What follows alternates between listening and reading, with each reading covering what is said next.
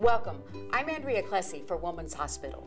Did you know that your genetics and lifestyle can both affect your risk of developing gestational diabetes?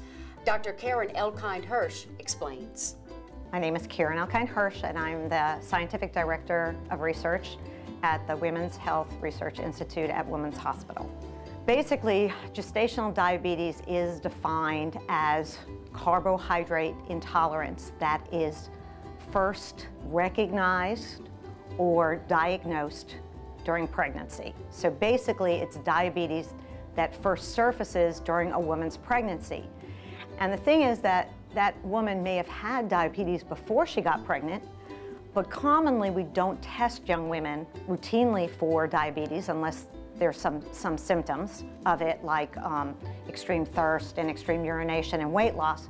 And so what's unique about pregnancy now is that every woman who is pregnant around 24 to 28 weeks of pregnancy is given what we call a glucose tolerance test to look for diabetes in pregnancy, because pregnancy is a state that basically makes us somewhat intolerant to our own insulin, and therefore if somebody has a problem, it will show up much more readily during pregnancy. So the biggest question is who's at risk, because one of the things we do at Women's Hospital and pretty much throughout the US now is we do what's called universal screening, and that means everybody gets the test.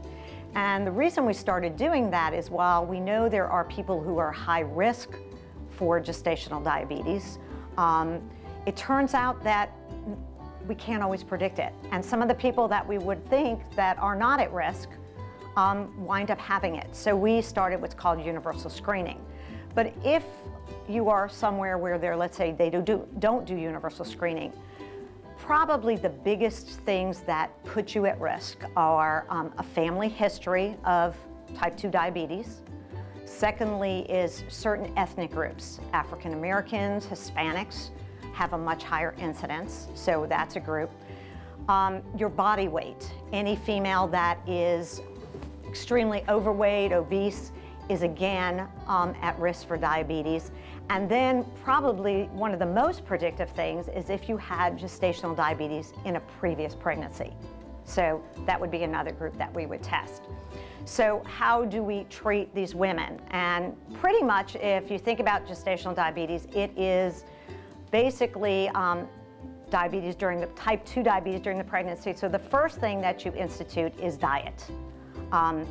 Foods that raise your blood sugar are ones that we're going to have to avoid. So women basically see a dietitian. They're counseled on what foods to eat, which foods raise their blood sugar, how many calories they need to take in. And so we try that first. And what happens is most women are, just like in a regular diabetic, are sent home with a glucose monitor. They learn how to test their blood sugar, by pricking their finger. And there are certain guidelines we look at. We look at what does your blood sugar what is it at when you don't have any food on board? What does it look like an hour or 2 hours after you eat? And there's certain guidelines as to how high we want it to be. If diet alone doesn't fix that blood sugar and it's still staying up there too high for what we like it to be, there are some oral medications we use. One is called glyburide, the other one is called metformin. These are safe in pregnancy, so we use these drugs to help, again, keep that blood sugar normal. If those are not efficacious, we then actually put the woman on insulin injections. And she learns how to take insulin just the way a diabetic would, at least during the pregnancy. One of the big questions is, how do I know if I have gestational diabetes?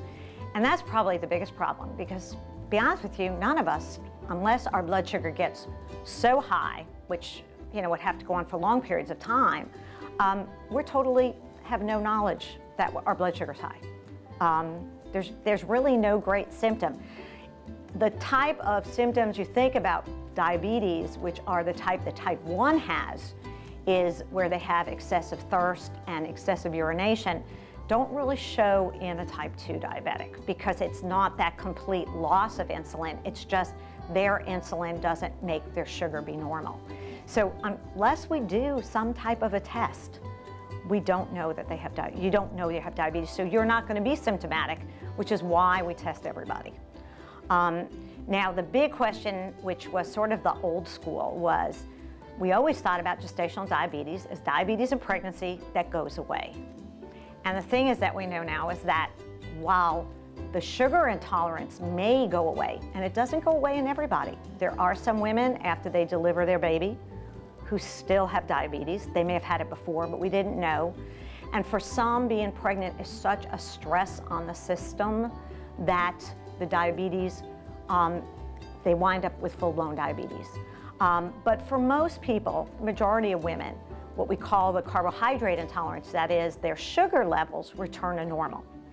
But we know from testing them, and this is some research that we've been doing here, is that in fact, they do have a metabolic problem. That is, it isn't normal for you to develop diabetes during your pregnancy. It means that your system can't handle this challenge. And I say pregnancy is the best lab test I have to know if you're at risk for developing diabetes later in life.